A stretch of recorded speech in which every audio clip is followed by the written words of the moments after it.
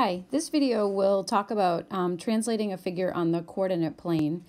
Before we jump into some examples, I just want to say what the word translate means. The word translate means to slide.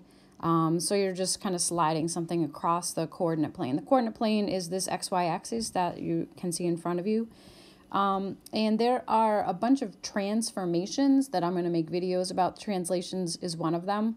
The other transformations are rotations, reflections, and dilations. And the word transform means to change. So there's different ways that we can change figures. We can slide them, we can flip them, we can turn them, and we can make them bigger or smaller. So those are the transformations that you usually study in high school geometry. The thing about translations, which is what this video is about, is that the shape will be the same. The original figure and the ending figure, the shape and the size are going to be exactly the same. It's not going to change it. The other part is that the orientation is the same. So if you look at the triangle on the coordinate plane now, segment DE is straight up and down.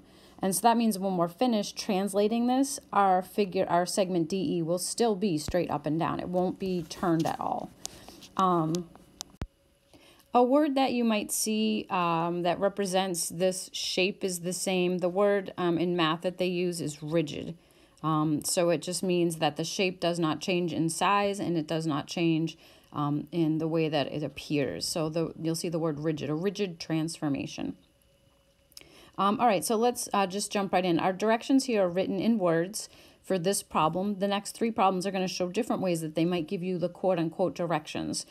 This is probably the most straightforward and easy to understand.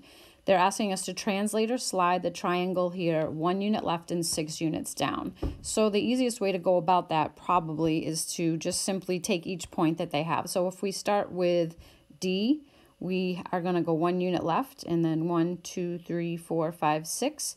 And the way that we label our final resting points is we do D prime. We put a little apostrophe and the math word for that is D prime. I'm going to go over to E. 1 unit left, 1, 2, 3, 4, 5, 6. We're going to label that point E prime. E went to E prime, D went to D prime, and then our last one is F. We go 1 left, 1, 2, 3, 4, 5, 6. And that would be F prime. Then we can connect these and we have a triangle. And again, the same size and shape and orientation as our original one. That was really bad. I don't do well without rulers, clearly. Sorry about that. But you can kind of just see that we took this and we just slid it that way. And this is the words that described it.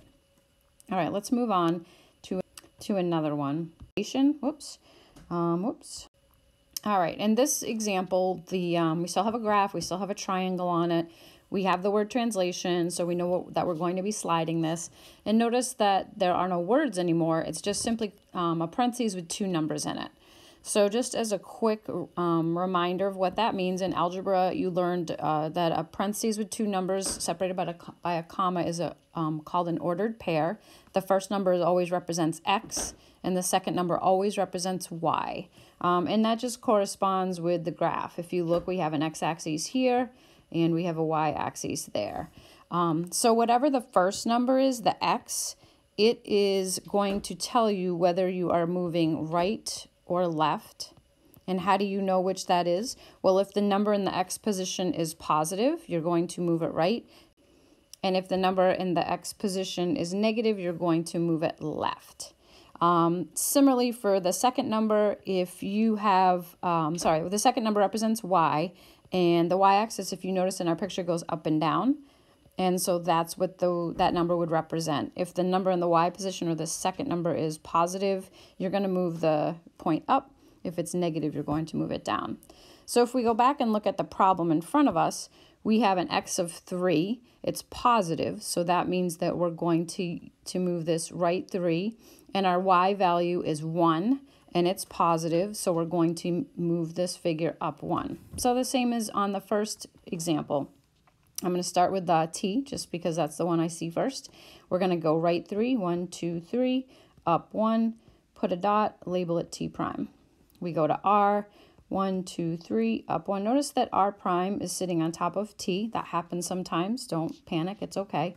And then finally for S, 1, 2, 3, up 1, label that S prime. See if I can do a little bit better without a ruler. It's better than the first one. And there you have it. And you can clearly see that this just kind of slid that way. And this was the directions kind of in some math notation there of how to do that. All right, let's look at another one. No figure, whoops. So here's another set of notations. This one I feel is fairly concrete. It's saying for the X, because we're adding 4, you're going to go in a positive direction. So you're going to be going right 4. For the Y, they're saying, hey, you need to add 6 to that. Well, adding 6 on Y is going to make it go up 6. So again, each point, we're going to go right 4 and up 6. So I'll start with T. 1, 2, 3, 4, 1, 2, 3, 4, 5, 6. And again, it's the part I like about this is once you understand the notation, it's just a matter of kind of processing it and then counting. So I like that. We'll go to U. 1, 2, 3, 4, 1, 2, 3, 4, 5, 6. That's U prime way up there. And then V, 1, 2, 3, 4, 1, 2, 3, 4, 5, 6. And that's V prime. Connect them up. And pressing the wrong buttons here. The figure should look exactly the same shape or size. And should just look like it got slid that way. And it certainly did. All right. And the last one is very, very similar to this one. The main reason why I wanted to bring it up is if you look at the X, it's not telling you up or down. It's just plain X. So that's saying that this figure is not going to move sideways at all. It's saying that we had an X value. We're keeping that. So we're not moving it sideways. We're only moving it up or down. If we look at our Y value, well, are we moving it up or are we moving it down? Well, because we're subtracting the 3. When you subtract something, you're going to go down. If you're going to add it, you're going to go up. So in this case, we're subtracting 3. So all we have to do is take each of the points and just move it down 3. All right. So again, if we look at M, 1, 2, 3, there's our M prime. Go to J, 1, 2, 3, there's J prime. L, 1, 2, 3. Again, you don't have to sit here and listen to me count, but it's mostly about the notation and making sure that you understand the notation. And if you have followed along with these, hopefully you're feeling good about that. Okay, thank you.